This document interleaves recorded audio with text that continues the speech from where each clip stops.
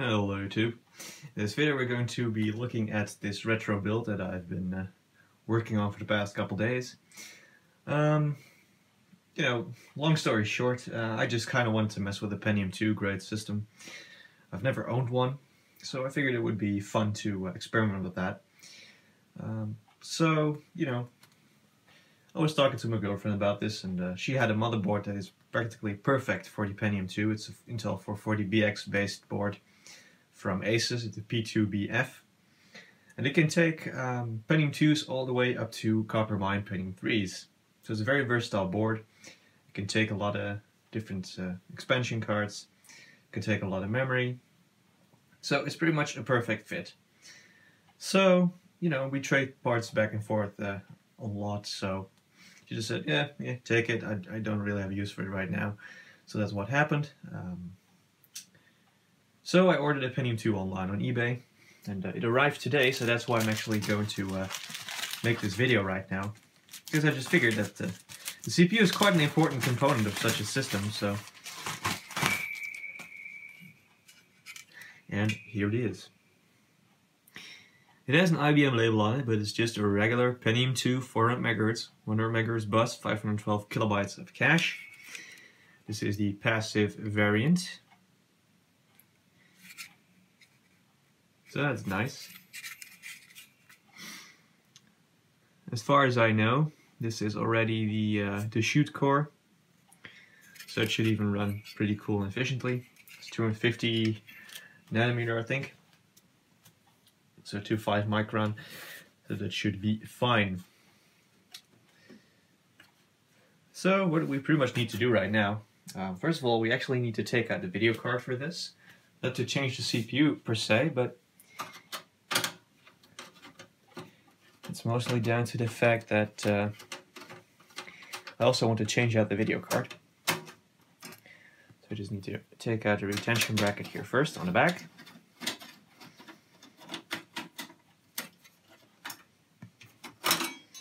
There we go. So that's that done. And now we can just pull the card out. So this card right here, this is a GeForce 2 GTS, 64 megabyte card. Funny story about this one is I bought this card a couple years ago. When I first booted it up, it was artifacting like crazy. I didn't know what was happening, so I figured, probably the card is dead because of old age or something like that. But as it turns out, this card is actually fine. I fired it up in this system yesterday, and it performed just fine. There's barely any dust in the fan either. It doesn't make a hell of a lot of noise. This card makes me believe that it's actually not being used much in its life, so it's still in perfect condition.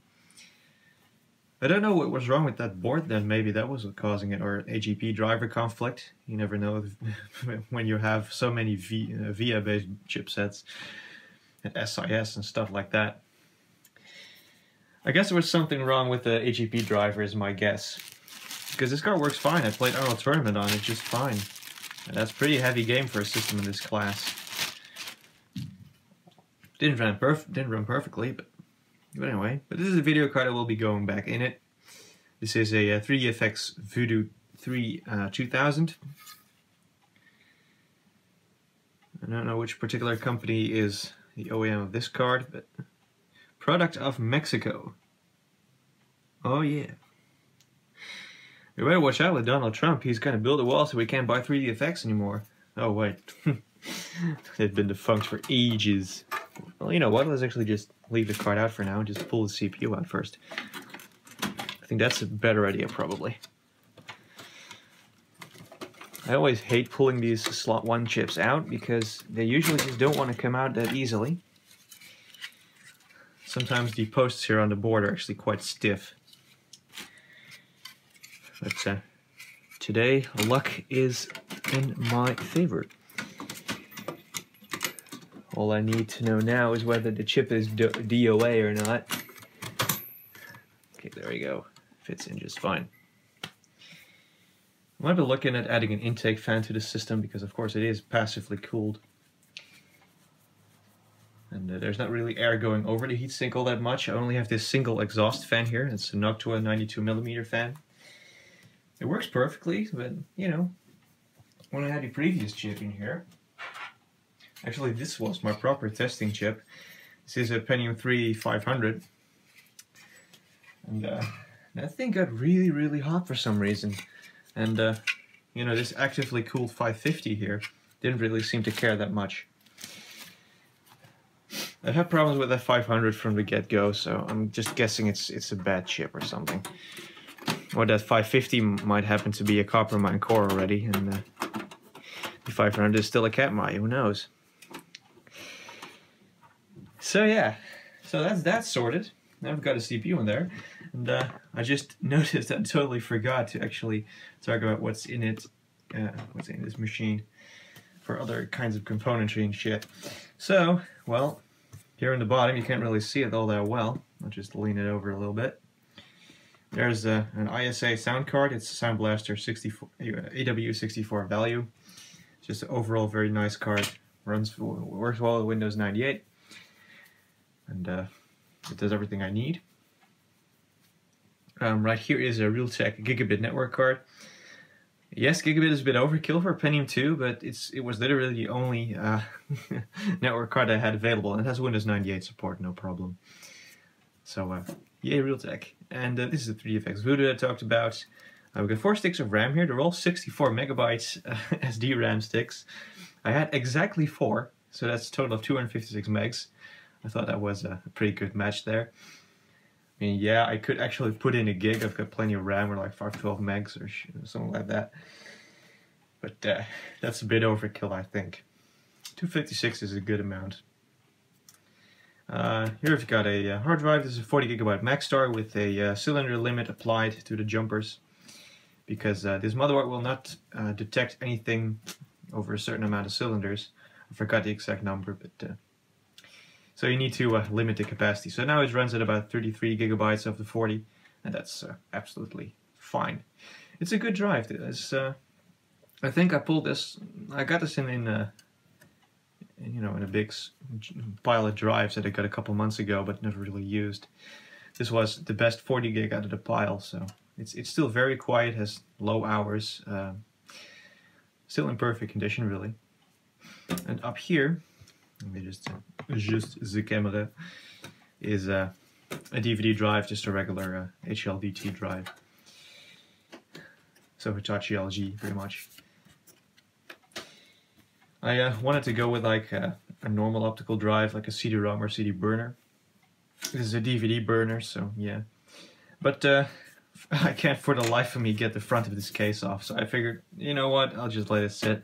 And of course we do have a floppy drive with a nice black front.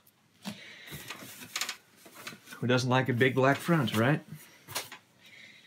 So, let's just take a look at the case from a little bit of a distance here. So yeah, I thought this case was actually looking pretty sharp. I actually like it's very angular.